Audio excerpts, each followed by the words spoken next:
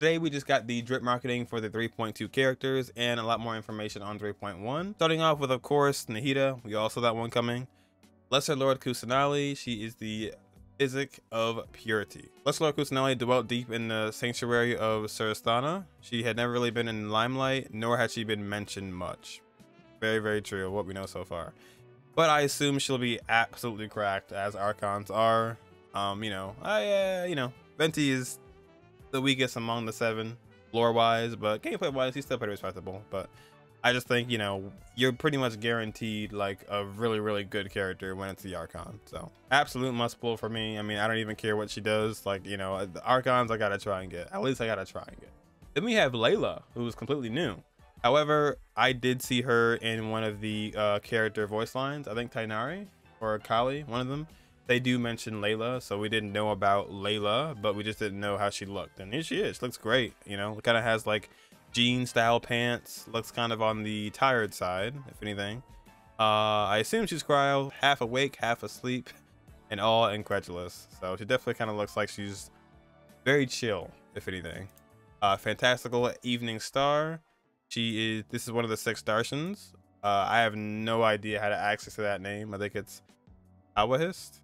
I don't know if the R is silent, but it's funny because she's actually part of the academia, but she's not dressed like she is. She's in a whole different outfit, so that's pretty cool. It says Layla specializes in theoretical astrology, so okay. Well, this is theoretical, so I was gonna say like Mona, but maybe it's a bit different. And draws stars charts tirelessly in order to write her thesis. Interesting. So this will be in 3.2. This is just like the kind of sneak peek. So Layla is cryo indeed. She's definitely cryo. And of course, you guessed it, Nahida is Dendro. I actually missed it. There it is. Dendro. And last but not least, of course, we have all of the 3.1 events and the patch notes and things like that. So just a quick rundown of all this. We're getting the 2 Archon Quest parts, King Deshret and the 3 Magi, which is going to be so hype with freaking Scar moves to Torre, and who knows what's going to happen in that one. We get some login reward, or no, sorry, this is mail. We get mailed. So after the update happens, we'll get a bunch of primos. We'll get a Cloud Retainer's Damask device. That's cool. We'll get it around, I think it's 4 fragile resin in total, and a little like party toy thing, I guess. So unfortunately, the login event that we're gonna get for like the anniversary, it actually doesn't start until the 14th of October. So you gotta wait like 2 weeks first, and then you gotta start logging in after that point. So be sure to do that when that happens though, because it's gonna be kind of weird because it doesn't start on the first day of the patch. It starts on the 14th. So you want to actually make sure you have a 7-day window to actually get all the rewards. So like if you do it too late, you'll actually miss 2 or 3 days worth of reward. Of course, there is Sino. The banner is Kuki Shinobu, Sayu, and the brand new Candace. And we have Venti on the rerun. Now hear me out. So far, it seems like they are literally releasing every single Archon one after another. They just released Zhongli in 3.0, Venti 3.1, Kusanali 3.2, and then I guess Raiden Shogun will be 3.3. So, I mean, like at this point, if they don't do that, that'd be sinister. But anyways, great, a pretty decent banner. If you didn't get Kuki last time, it's a good time to get her now. However, it's just really trying to like push the Dendro sort of like playstyle out there. So Kuki is definitely a good asset for that. Candace will have to wait and see. And then Sayu is your, I guess, the VV swirl, along with Venti as well. So now the weapon banner is actually pretty nice. The weapon banner, it's like, if you get the Elegy, that's great. If you get Scarlet Sands, that's great, And then I guess if you lose your like 75-25 or whatever it is, then that kind of sucks. But the 4 stars, they have a Claymore who is actually pretty good, but we just don't have anybody that can use it right now. We have Sacrificial Fragment, which is always great. Favonius Lance, which is good.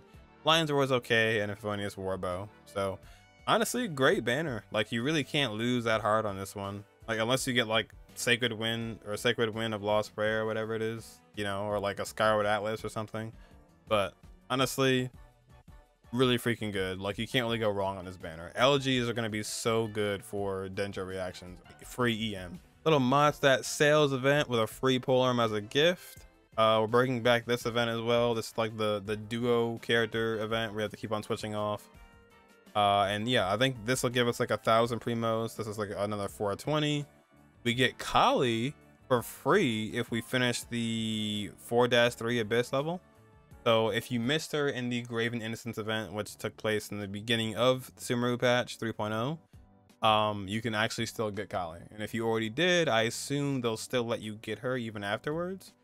So essentially you could get a C1 copy of Kali if you haven't already. So, and of course, if you're C6 already for Kali, I guess you'll just get some Star Glitter, maybe. And we also get story quests for Sino. We get a story quest for, I believe, Nilou in the next one as well. And for anybody who spins in Genshin, you have your initial top-up bonus.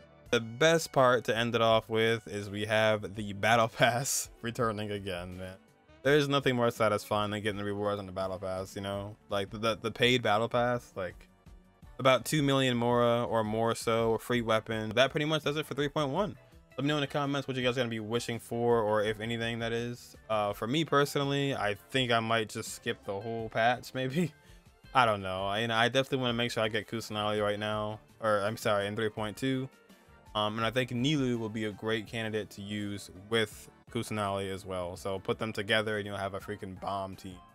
Probably same with Sino, I'd imagine, for Aggravate, but I don't know, man. I know 3.2 is just a lot is coming out in 3.2. I assume we'll probably get a Hu Tao rerun as well, because she's very due at this point, and they can't really wait too long. So waiting on Kusanali. I think Tartaglia might pop up as well. You know, I want Shen He, so I'm kind of playing catch up, trying to get all the old characters first. So I gotta just save all my stuff for them. But that'll be all. I'll be trying to maybe try and get Candace like 110 pull or so, but besides that, that'll be all for me. I wish you guys the best of luck on your pulls, whether it's for Venti, Elegy, Scarlet Sand, Sino, Candace. So you're gonna need it.